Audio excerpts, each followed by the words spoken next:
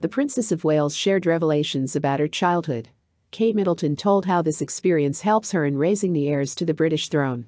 Kate is a royal mother of many children. Together with Prince William, she is raising 9-year-old George, 7-year-old Charlotte and 4-year-old Louis. The spouses are trying to do everything to ensure that the children grow up in conditions as close to normal as possible.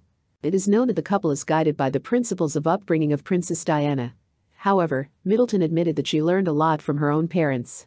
The princess opened up about her childhood on Giovanna Fletcher's podcast, Happy Mom, Happy Child. According to Kate, she had a lot of fun at home in part because she had her brother James and sister Pippa.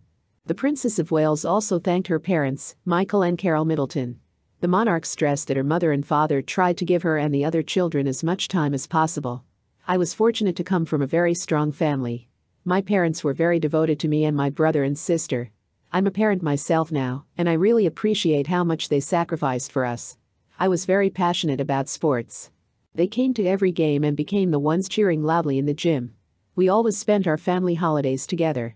Those simple things stuck in my memory, and I think I see them even with my own children, Kate emphasized. According to the princess, her life is very busy, so she tries to find joy in the little things. Kate noted that she instills in George, Charlotte and Louis the love of family outings that she had in her own childhood. It completely takes away all the complications and pressures of being a parent. I think the experience means so much to the kids in the world they exist in, which necessarily becomes adventurous at their age, Express.uk quoted Kate as saying. Kate has adopted some habits from Lady Di.